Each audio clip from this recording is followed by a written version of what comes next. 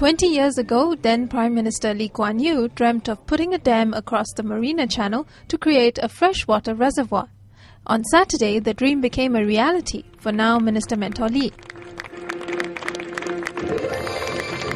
A water piazza in the heart of the city. That's Marina Reservoir, Singapore's first reservoir in the city. Now, all this water you see behind me has actually been collected from rainwater and can serve up to 10% of Singapore's population and also serve as a venue for water-based recreational activities.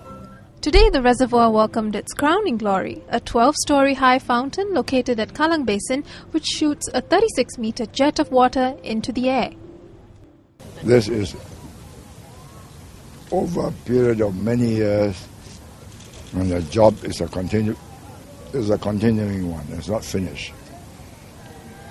There will always be leaks. There will always be people who will pollute, and we've got to keep on cleaning it up and fighting them and getting them to help keep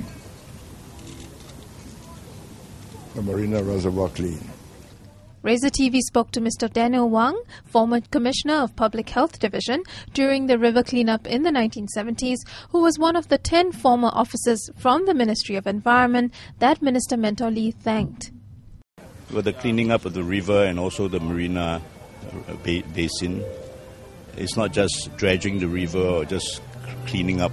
We have to deal with pig farms, we have to deal with street hawkers, squatters, backyard industries, overhanging latrines, night soil buckets. We've got to have a good system for collecting our refuse.